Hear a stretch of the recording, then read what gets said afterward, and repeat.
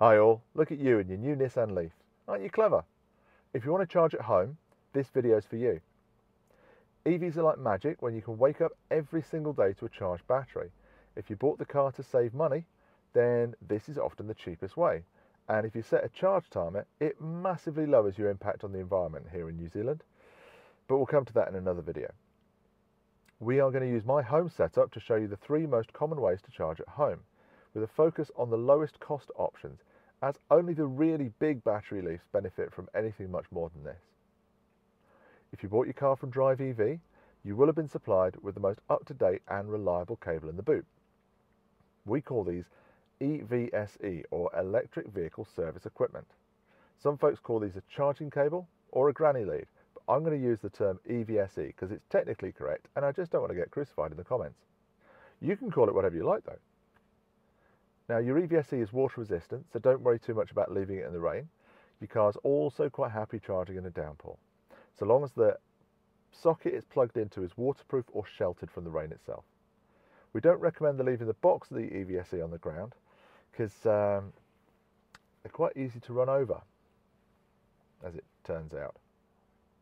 The most popular EVSE is an 8 amp version that plugs into your normal wall socket.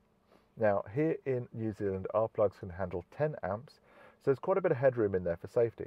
A lot of older garages may have quite tired wiring by now, so it's worth getting it checked out by a qualified electrician if you're not sure, but it draws less than a standard panel heater. Now, the 8 amp or 3-pin version will offer about 1.8 kilowatts to the car, so that's going to add about 9 to 12 kilometers of range per hour, depending on how you drive.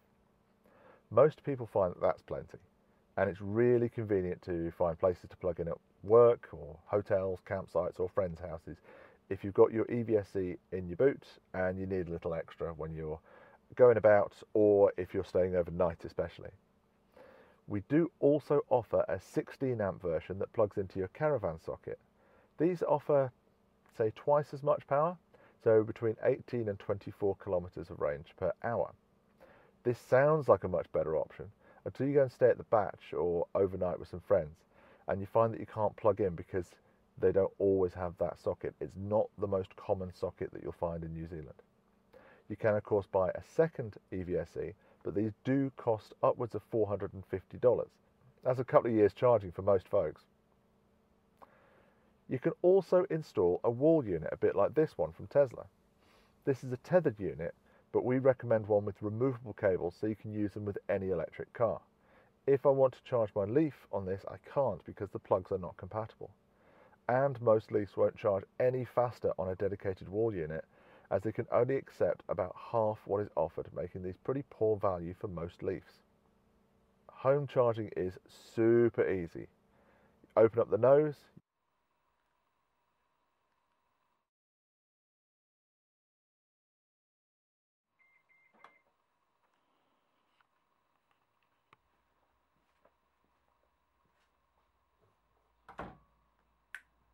you plug your EVSE into the wall. If it has a display or lights, they will light up. You plug the socket into the smaller port on the front of the car.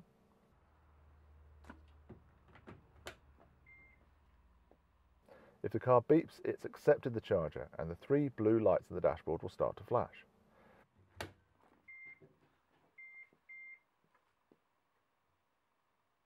If they don't, then make sure your EVSE is switched on at the wall and reseat the plug in the car.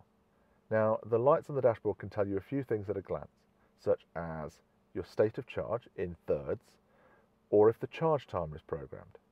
We'll cover charge timers in a separate video, but if you see this,